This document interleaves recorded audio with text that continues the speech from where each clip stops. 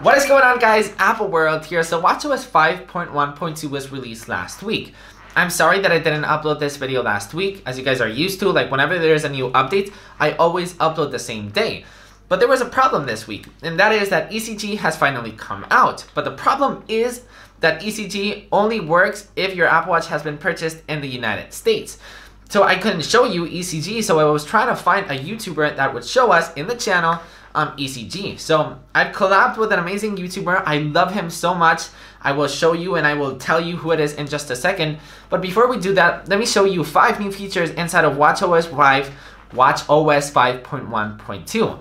Let's get started. If you love Apple, don't forget to hit that subscribe button and turn on notifications. Alright, so the first new change inside of watchOS 5.1.2 is that walkie-talkie now gets a toggle inside of the control center. So now if you simply swipe up through the control center, we will see that there is now a walkie-talkie toggle that if we press it on and off, it will show that we're offline or online inside of our walkie-talkie app. I love this new change.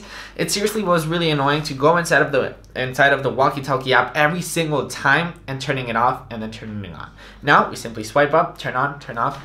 Apple, amazing. We now get new complications for our infograph in our infograph modular watch face. The new complications are the phone, messages, mail, maps, find my friends, home, news, and remotes. To be honest, all of those complications are amazing, but my favorites are definitely the phone and the messages complication. Now I can simply tap on the phone, tap on my friend, and I can simply call them. It is so intuitive. And now we get them on our favorite watch faces exclusively for the Apple Watch Series 4. The heart rate app is now more accurate for Apple Watch Series 4 owners because it creates a closed circuit capturing the electrical impulses across your chest when you place your finger in the digital crown. So now when you're about to check your heart rate, put your finger in the digital crown, it will be faster and more accurate, which is awesome.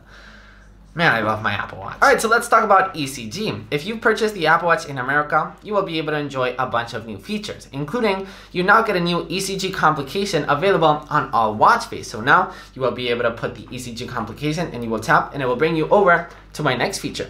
You now get, finally, the ECG app. I'm really jealous of you guys. If you guys are from America, I'm jealous. So anyways, as I said on the beginning of the video, since I'm not from America, since my Apple Watch is not from America, I had to collab with somebody.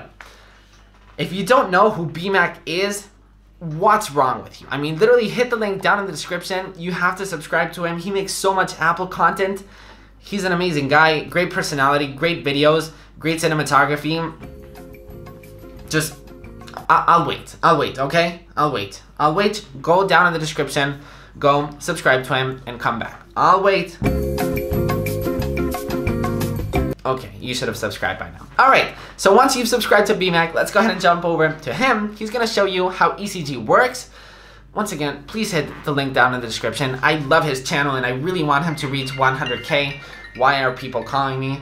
Okay, I'm gonna answer this phone call. Alright, enjoy BMac. What's up, guys? BMac here from the YouTube channel BMacadelic, and today I am super excited to show you guys, the Apple World family, the new ECG feature available in watchOS 5.1.2. Now, a couple things to keep in mind here. As you may or may not know, the ECG feature is only available on the Apple Watch Series 4, and of course you have to make sure that your Apple Watch is running watchOS 5.1.2 and that your iPhone is running iOS 12.1.1. You will also have to make sure that you're at least 22 years of age to take an ECG on the Apple Watch. I'm not really sure why the age restriction there, but I'm sure it has to do something with the FDA and safety precautions. Basically, you have an upper chamber of the heart and a lower chamber of the heart, and if they're beating in rhythm, that's good. That's called sinus rhythm. If the upper and lower chambers of the heart are not beating in rhythm, that's kind of concerning. That's called atrial fibrillation, also known as AFib, and that's an issue. But once you've confirmed all that, you are ready to take an ECG on the Apple Watch. Now, probably the very first thing you'll notice is this super cool animated heart logo you get in the ECG app. Dude, it is so cool. I could stare at this all day, honestly. Just look at it.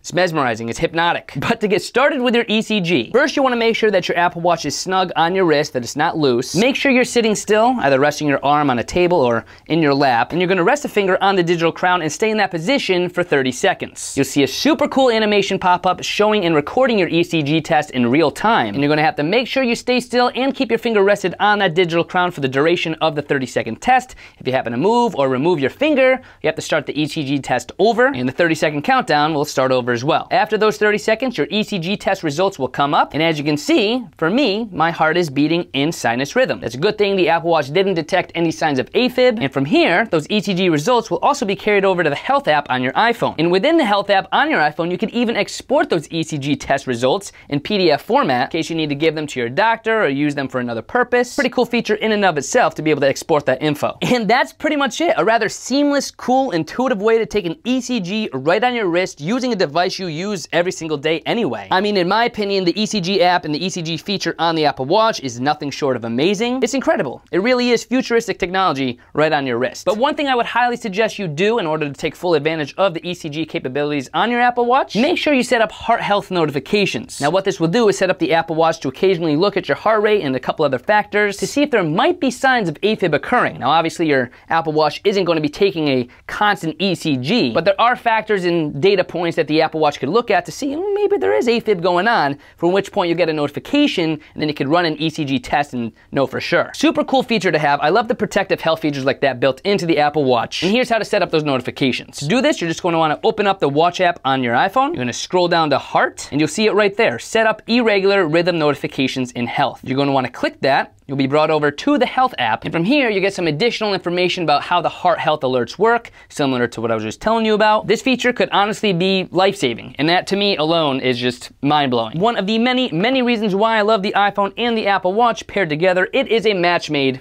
in heaven. And so if you're at least 22 with the most up-to-date version of your OS for iPhone and Apple Watch, I highly recommend you check out this pretty cool new ECG feature. It's BMAC approved. BMAC approved, baby. Alright guys, so that's pretty much it for this video. Hopefully you guys enjoyed this video, and make sure you subscribe to BMAC.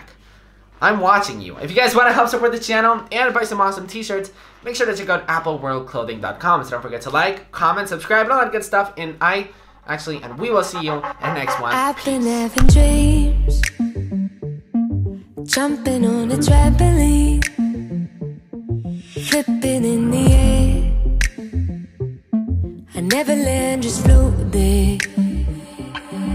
As I'm looking up, suddenly the sky erupts.